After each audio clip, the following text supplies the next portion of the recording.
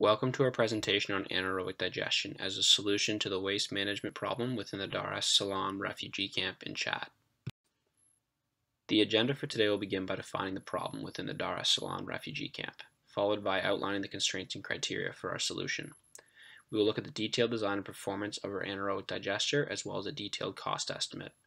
Social and environmental impacts will be outlined as well as a detailed life cycle assessment. Currently, the world is experiencing its highest level of displacement on record, with approximately 26 million individuals classified as refugees.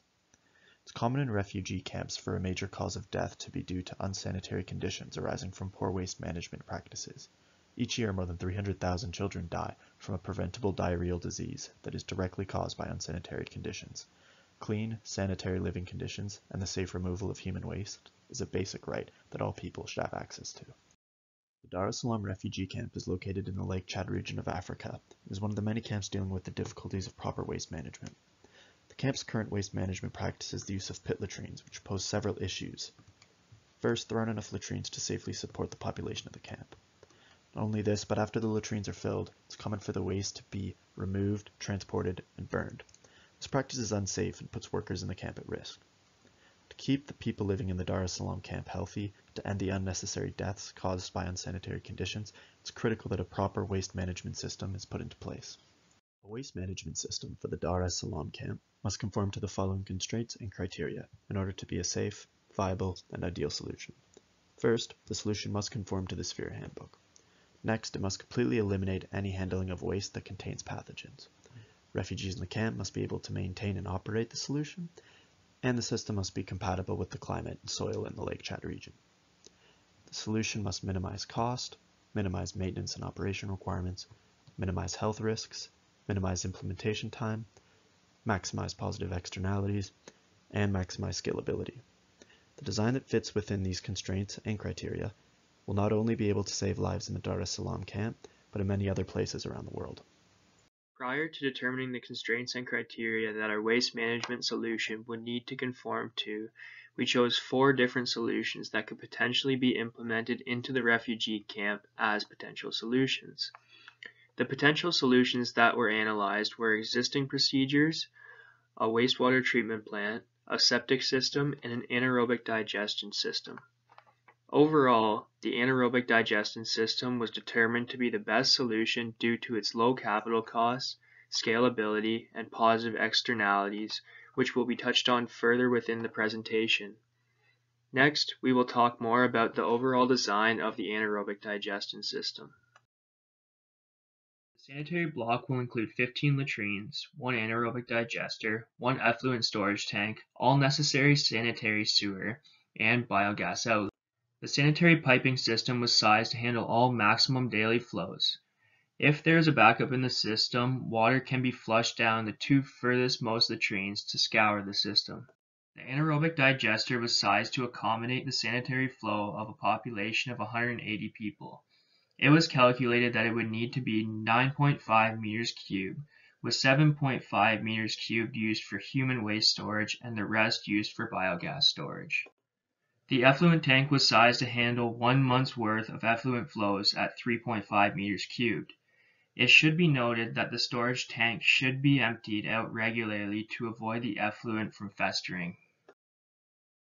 To go along with the design of the anaerobic digester, we also decided to create a proposed district layout that would be best serviced by our product.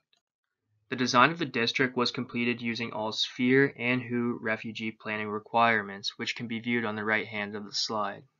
The district layout consists of a latrine block, communal kitchen, and 34 refugee houses. Next, I will hand it off to Jonah, who will discuss more about the positive byproducts of our design. The anaerobic digester to be implemented in Dar es Salaam camp aims to reduce the spread of pathogens while decreasing odor and producing useful byproducts. The digester will use human excreta as feedstock. Over a 30-day hydraulic retention time, bacteria already present within the waste will continue to break down organic matter as the tank will be maintained at approximately 37 degrees Celsius or body temperature. The microorganisms will convert the organic substrate to methane, carbon dioxide, and ammonia. As this is an exothermic process, heat will be maintained within the digester. The unreacted organic substrate, called digestate, will be held in a storage tank until it can be used. This nutrient-rich digestate will then be sold or applied to cropland to further crop development. The natural pressure within the digester will force digestate into the storage tank and allow gas to be naturally pressurized for cooking. This way, no moving parts or power are required to maintain the system. Of the total solids added to the anaerobic digester, approximately 21% by mass will not have been reacted to gas at the end of a 30-day period. These solids, along with any excess H2O not needed in the reaction, will exit the anaerobic digester and be held in a tank for fertilizer. It is important to note that this digestate is now almost completely pathogen-free and a valuable fertilizer. The characteristics of liquid fertilizer effluent from ADs are in line with commercial vegetable fertilizers, with concentrations of 24 kilograms of nitrogen, 55 kilograms of phosphorus, and 40 kilograms of potassium per ton of organic substrate. This could potentially replace commercial mineral fertilizer completely, especially if minimal phosphorus fertilization is needed. Any solids built up in the AD will be removed on an as-needed basis. Approximately 60% of the biogas produced will be methane gas, an energy-dense fuel great for cooking or producing electricity. For every mole of feedstock, approximately 2.9 moles of CH4 will be produced, as seen by the chemical reaction here. This accounts for 718 milliliters of methane gas at standard temperature and pressure per gram of substrate.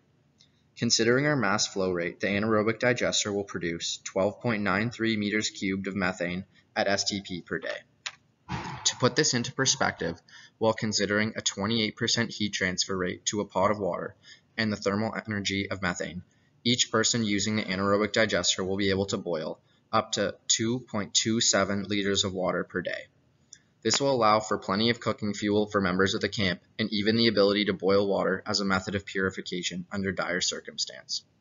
A cost estimate was complete for the anaerobic digestion system as well as the entire sanitary block as a whole. It was determined that the precast anaerobic digester would cost between 150 to 300 Canadian dollars based on the size, labor costs, and shipping. The cost to construct the entire sanitary block was determined to be $11,000, which would include 15 latrines, an anaerobic digester, effluent tank, and any necessary piping. This would accumulate to approximately $61 per person if the digester serviced a population of 180 refugees. It should be noted that maintenance costs were determined to be negligible as the anaerobic digester would only require desludging every 2 to 3 years. There are a number of positive social impacts that result from our design. First and foremost, by providing a sanitary waste management system, disease will be less frequent within the camp. This will result in a high overall productivity as less time and money will be required to care for the ill. The common pit latrine was an extremely inefficient use of space. By implementing our design, space within the camp can be maximized and used for gardening or living. Lastly, research has shown that providing safe and reliable bathroom facilities can lead to the empowerment of women. Our design specifically will achieve this by reducing cooking time when camp residents use biogas instead of firewood. This will also lead to less time gathering firewood and will result in more time for community engagement. The environmental impacts of the anaerobic digester are also quite substantial. Contaminants will no longer leach into the groundwater. There will be no need to burn waste and release harmful emissions, and less firewood will need to be gathered with the implementation of biogas for cooking. Furthermore, a nutrient-rich fertilizer can assist in food production.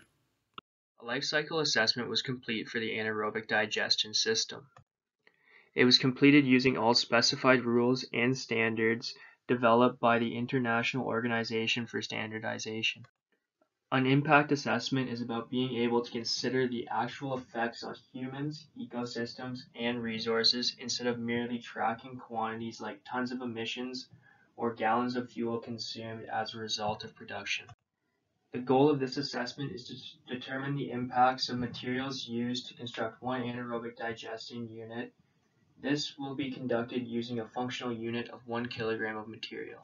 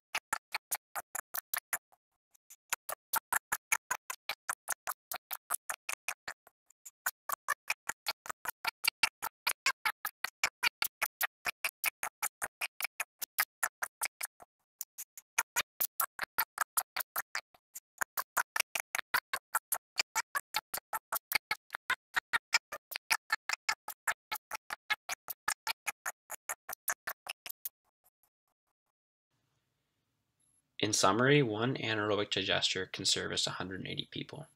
Each system will self-maintain an internal temperature of 37 degrees Celsius and can achieve a 99.9% removal of E. coli and Salmonella.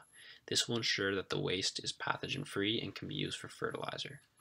Biogas is also produced as a useful byproduct and will be used for cooking within the camp. The next steps in our design will be to optimize the byproduct production as well as to explore methods of gas storage. Thank you.